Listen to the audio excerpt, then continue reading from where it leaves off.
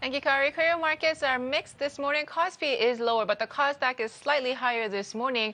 On the Kospi in the top 50 by market cap, we are seeing weakness for especially the blue chips. But one standout that we are seeing is SK Hynix. By far, it is the best performer, up 1.1% at the open.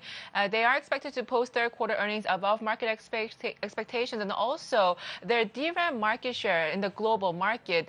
Their sales were up for the third quarter, and also we are seeing that they have a 27% of the global market share following Samsung and ahead of Micron. So we are seeing them outperforming 1.4% of gains this morning. Also, take a look at the brokerages. They are one of the worst performers today, with Hyundai Securities down more than 0.5% at the open, one of the worst performers in this sector. And regarding Hyundai Securities' sale, the FSC has said that it has rejected Japan-based private equity firm Oryx Private Equity as a suitable buyer for Hyundai Securities at the majority shareholder suitability review. The reason given for this was that Oryx did not submit relevant documentation, and because of this delay, it does look like the sale and also the new board of directors for Hyundai Securities will be delayed until December of this year. So to check on the Korean markets at the open, Matt, over to you.